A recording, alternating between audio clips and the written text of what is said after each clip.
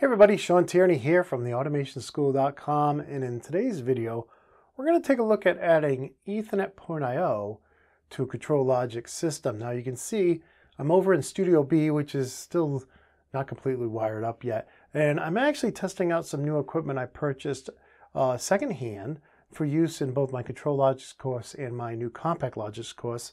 I'm still filming my CompactLogix course over the next 4 weeks. I'm going to be filming every day for that, so if you do have an early access copy of that, you'll be seeing a ton of lessons added over the next 4 weeks. My goal is to just finish it up in the next 4 weeks. And I wanted to add some point I/O to that, distributed point I/O. And then after that course is done, I'm going to go back and add more lessons to my ControlLogix course, to the extended version. So if you know anything about the Automation School, you know the extended versions keep growing, every year with new lessons. And if you buy the course, you get all those updates for free. So with that said, the reason I'm doing point I/O is, well, the real reason is it's very inexpensive. I mean, point I/O and flex I/O, when you look at buying them used secondhand, you can get a point I/O module and a base for like under $15. It's just great. It really is. Now, adapters cost a little bit of money, but if you're putting together a little test area and you don't have any extra, if they're all in production and you don't have a budget to buy new, then you can really do great with the recycled products. Again, if it's not in production, you don't have to worry about, if they're going to, last for 20 years or whatnot, if you're just using them for training. But in any case, in this video, what we're going to do is we're going to look at adding the point I/O on Ethernet. And then in the next video, we're going to take a look at doing the same thing on ControlNet. And with that said, let me go ahead and zoom in, because I got a sequencer program already in the ControlLogix. Here I'm using my L63. I got the L7 over in Studio A, but I'm trying to keep all the ControlNet stuff over here because it is kind of a legacy type network. So that's why we're using the L63, because that's what I get the ControlNet over here. Love to get an L8. If anybody from Rockwell's watching and you want to ship us over an L8, we'd love to get one for our free videos and our training courses. But until that happens, we're going to make do with the L6 and L7 we have here in Insights and Automation Studio. And so you can see that output card right there. I bet you I can go in a little bit more too. You see that output card right there? You can see the outputs are going, on and off, left and right? And if we take a look over here in the program, you can see that this is being accomplished with a SQO, right? So I have a timer, a counter, an SQO, and a move. Okay, and this is very similar to the video we did on the SQO. So if we go into the controller tags and we look at the array, you can see here's the numbers that are getting sent out there. Okay, so with that said, our job here is going to be to also send those same values over to the point I/O, which I got the overhead cam pointed at right now. You can see it's there, it's just sitting there, not doing anything. So our job is to set the point I/O, that's the Ethernet ones on the right, to set the point I/O output card to that same bit pattern that the sequencer is generating. So with that said, we'll stop by going offline. And then I'm going to pull up RS links. And if we let the Ethernet IP driver browse, you can see here's my EMBT Series A with my L63 and my IBOB right there. And then here is my AENT, my .135 point I/O Ethernet adapter. And here you can see what I have in the chassis there. I got a IB4, an OB4, and an ASCII module. We're not going to do the ASCII module today. Maybe we'll do it in another video in the future. But a couple things I need to know. First of all, my EMBT-A is in slot 1. And let's see what rev it is here. Device properties, it's a rev 6. Okay, so slot 1, rev 6. Then over here, my AENT, well, we already know it's 135. Let's see what it is. It's a version 3 revision. I always say version. How about my IB? Let's see here. Device properties. It's a 3. And last but not least, my OB4E, that's Rev 3. All right.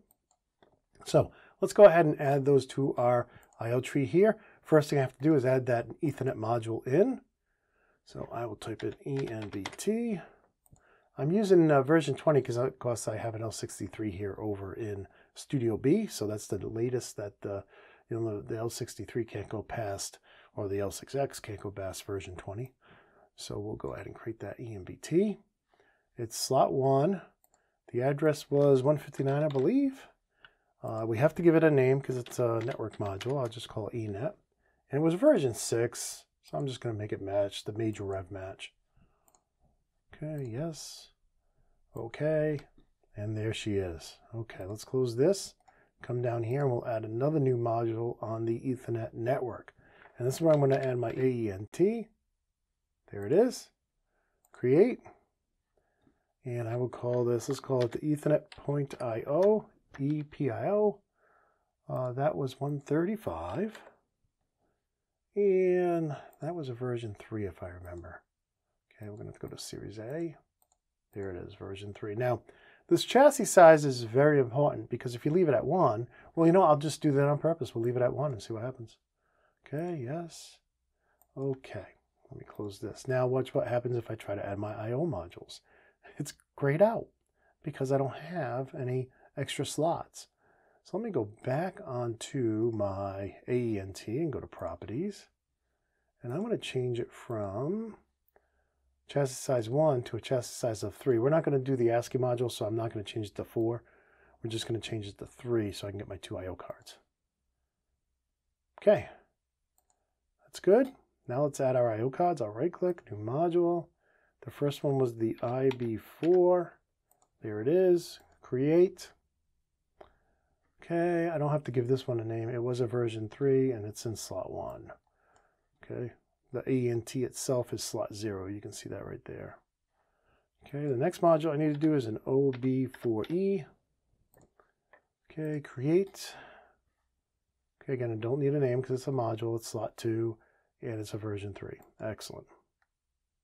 Okay. Excellent. All right, so I think I'm good. I'm going to go ahead and save my program. And now I want to add another move here. Now, what I would typically do after adding branch here is I would make a copy of this instruction, but I don't know what it is with version 20.05. It crashes a lot when you drag and drop branches and whatnot. So I'm just going to retype it in, move, and I'm going to bring these lights. I'm actually thinking of going back to 20.04. I'm not a big fan of 20.05. And then here the destination will be my port IO, and it's slot 2 outputs. Okay. Ethernet port IO, slot 2 outputs. Perfect. Okay, let's verify our project here. Everything's looking good. I purposely made a mistake, and this is going to show you something that a lot of people run into. So let me go ahead and do communication to active. And my L63 is selected. Let's go ahead and download. Okay, do I really want to download? You know, we're just working on the bench, so I don't have to worry about what's going on with the machine in the field. Okay, now I've downloaded, but I have a problem. See these yellow triangles? And the reason for this is that, you know, first of all, if I look at the actual chassis configuration of my port IO in the field here, module configuration, it's set up for a chassis size of 4. And I can change that to 3, but I'm going to have to pull out one of those modules if I want to clear up this error. So instead of changing this to 3 to match my configuration here, and having to actually yank out that ASCII module, what I'm going to do instead is I'm going to come down here and I'm going to change this to 4. And you can see I can't do that online. So let me go offline real quick. Okay, we'll change it to 4. I'm not going to add the ASCII module. We're not going to do that today. And now let's download real quick here. Download.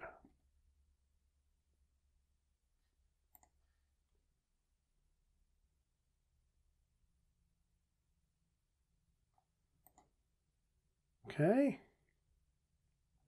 And now look, no more yellow triangles because what's in the field is matching what's in my IO tree. Now let's take a look at the actual camera, the overhead cam that's pointing at the port IO. Again, we're looking at the Ethernet one on the right-hand side here. And look, we can see the outputs turning on and off, which is turning on the inputs. And that's coming directly from here, from our move instruction. Okay, so it's not RSLogic's not fast enough to really match it up real time, but now you can see it's working, where before it wasn't. So that's how easy it is. Here, let me zoom out now. That's how easy it is to add point.io to your RSLogix 5000 version 20 project using an EMBT, an L63, and an AENT, 1734 AENT adapter. And some of the things you can run into, I mean, the biggest thing that a lot of people forget to do is change the chassis size of the AENT, of that point.io Ethernet adapter. It's very important. That has to be match what's in your program. And I think they come from the factory as one. So you're going to have to update them and change them when you go to do your program. And it has to match, even if you have extra cards in there. Even if you don't put the cards in your program, you have to leave slots for that. Otherwise, you have to pull all those cards out. So hopefully you find that helpful. In the next video, we'll do the same exact thing for ControlNet. But I think that's enough for today. I hope everybody's having a great day, a great week. And I just want to wish you all the best. If you know anybody who needs training, please send them over to my site, theautomationschool.com, where they can learn about all kinds of stuff: ControlLogix, CompactLogix, PanelView, VUSE, Micro 800, CCW. And I'm also looking for instructors. So if you know anybody who would like to teach a course at the Automation School, maybe film one at home and then post it up there and sell it alongside mine, I'd love to do that as well. But with that, I want to thank you for watching. And until next time, peace.